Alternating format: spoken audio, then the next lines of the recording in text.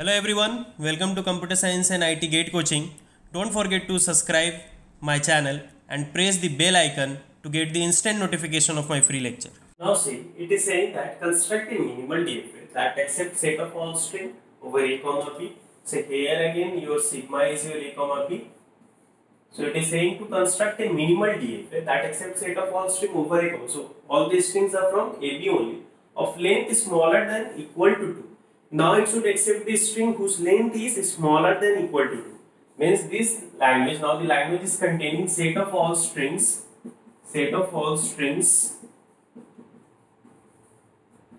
whose length is smaller than equal to 2.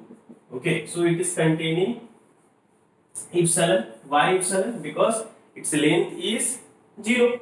It belongs to this language. A belongs to this language. B belongs to this language. A belongs to this language. AB, BA, B. Other than this, no strings belongs to this language because now the length will become greater than 2. Okay. So how to construct a minimal DFA for this?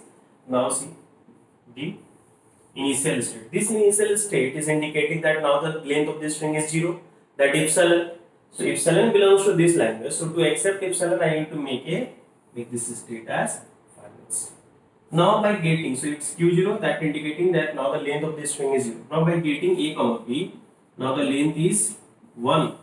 So even length 1 string belongs to this language q. So see q0 by getting either a, it will reach, or either b. Okay. So this is a 2 transition. Just I am indicating in 1 by giving comma. Okay. So q0 by getting it, it's going to q1. Also, if q0 will get b, it will go to q1 only. Now, q1 by getting either a or b, length will become 2.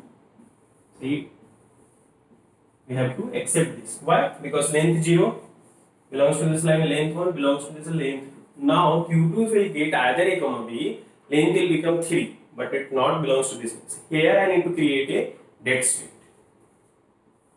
So, by getting a comma b, now length is 3.